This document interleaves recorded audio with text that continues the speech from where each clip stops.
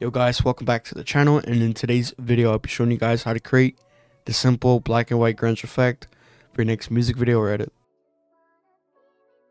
Starting off, I'm going to go right here to our bottom left, go to new, and create an adjustment layer right here. That's going to hold our effects for our clip right here.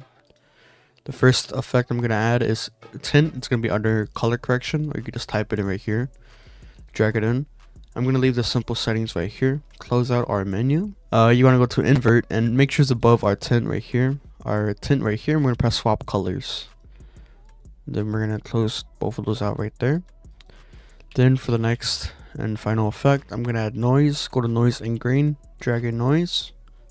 Turn off use color noise. Go to our amount and put on 20. And that's how you create the simple black and white grunge effect for your next music video or edit. And apart from that, keep on working hard, keep on staying creative, and I'll see you guys in the next video. Peace out.